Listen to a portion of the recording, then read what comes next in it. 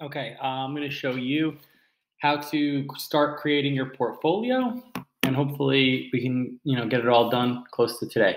So, as long as you're in any form of Google or Gmail or Google Classroom, if you click the apps up here, some people call it the waffle or the Rubik's Cube, you click Google Sites.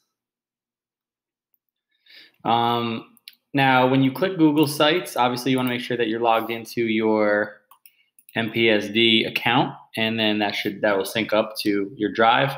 You click Student Portfolio. When you click Student Portfolio, a template of a portfolio will show up. A template is pretty much just, it's a sample portfolio for you to then edit over. So this is the sample that comes up. You can name everything. Let's say if your name is Joe, Joe's PLTW portfolio. So far, we've been doing a lot of CAD. So if you go to select image and search, you can, if you type in CAD, then, something CAD related might show up. So the background will change. Here you can write your name, PLTW. Same thing here. You really want to make it customized to yourself. First thing you really want to do is share with others, and then you share with me. So twhite@mpsdnj.us. You share that with me. Down here, this is your home page. So really where it says about me, that's the only thing you need to work on. So if you hover over anything else, you can just delete everything by clicking the garbage can. So you don't need any of this stuff over here. All you really are looking for is the about me section, because that's the home page. It's really just going to say, and for the about me, all you really put is your name, what grade you are in, and what the class is and what this is. And this is my PLTW portfolio. Something like that. You don't have to even worry about this. Just something generic of, hey, this is who I am. This is what the site is. Great. Now, pages. Something that might be confusing is classes has a few classes in there. So if you click those three dots and press delete, then those will delete. And what you really want to do now is you want to take all the assignments from Google Classroom and add those as pages with that plus sign. So let's see, the first assignment was, let's say, Tinkercad Learning.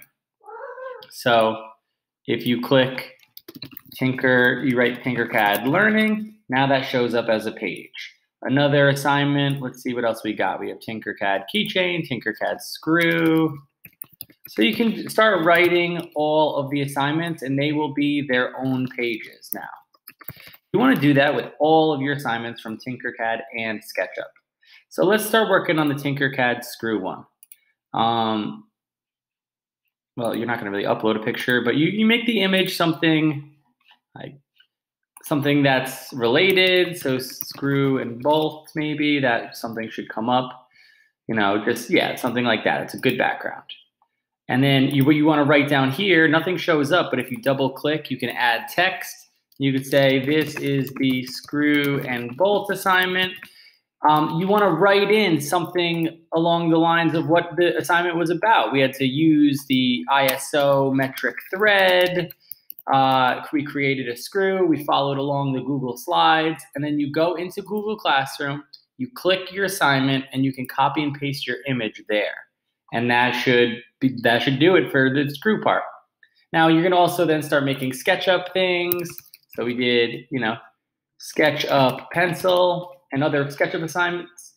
So what you can really do too, if you published your page on the top from your home screen, you'll have 4 sites up there, or 4 different pages. It'll say SketchUp pencil, Tinkercad Screw, Tinkercad Keychain, Tinkercad Learning. What you can do if you want to make something called sub pages is you can make just one page called Tinkercad, one page called SketchUp. You can take all your Tinkercad assignments and drag it into Tinkercad there. And now, instead of you having a ton of links up top, especially as we do more work and we go into sketching and other things and other projects, now it'll just say Tinkercad, and you click the arrow, and all that will show up. So remember, each page should be its own page, own explanation, and own picture of what your assignment was. And you're going to keep this running throughout the semester.